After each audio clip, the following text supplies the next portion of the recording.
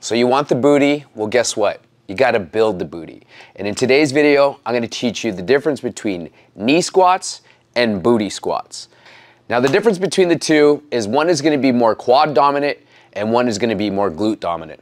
And I'm gonna show you today the difference between the two so that the next time you do squats, I want you to assess yourself and see which one you are. When it comes to performing the different types of squats, I find that holding the dumbbell actually makes a big difference. So when it comes to doing goblet squats up here, you're actually changing your center of gravity. So as soon as you put this weight up top, the center of gravity shifts and then it makes it a little bit harder to make it a booty squat. And naturally people tend to get more into the quad dominant squat. Now let me show you what the difference between the two are. So the quad dominant squat is gonna happen when the knees are kind of coming over top of the toes. So if you see that your knees are going over top, yes, you have a flat back, but what's happening is there's more of an angle in between the quad and the shins. And so if you can see, it's more of a triangle when I squat down and it's getting more into the quads.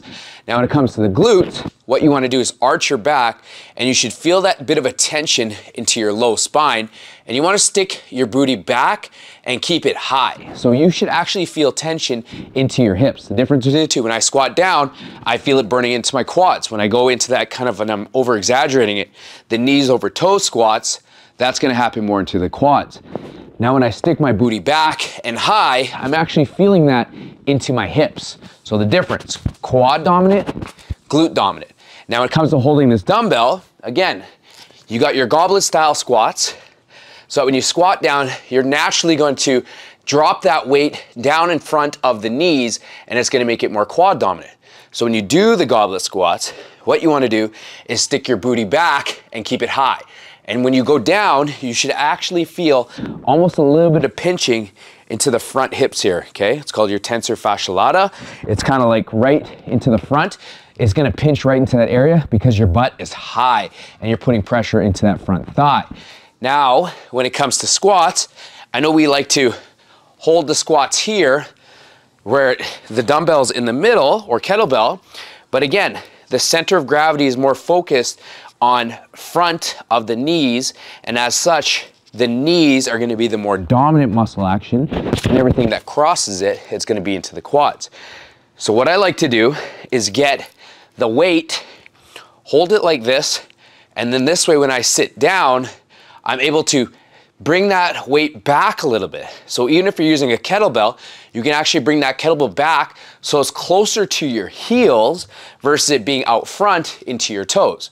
So again, bring that weight back and almost force it so that it goes behind your heels, almost like as if you're playing football.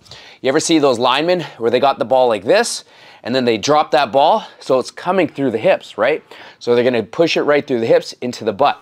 Get this weight close to the heels, stick your booty high, arch your back, and you should feel that tension high into the thighs. So again, if you want to build your quads, then you want to get the knees over toes, you want your weight to be over and in front of your center of gravity. If you want to work on the booty, you want to have your hips high, arched back, and then feel that tension into the high thigh, and then bring that weight so it's almost back behind the heels. Now, they don't have to go all the way to the heels, but what I'm trying to say is don't have the weight out front, because that's gonna be more quad dominant.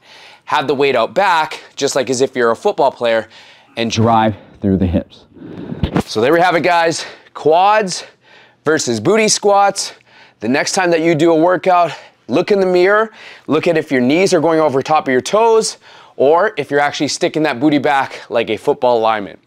If you love today's video, give it a like, guys. Make sure that you've already subscribed. And if you're looking for awesome on the blue coaching from us, go to our website, www.fitclub.fit, and mention the 5-day challenge.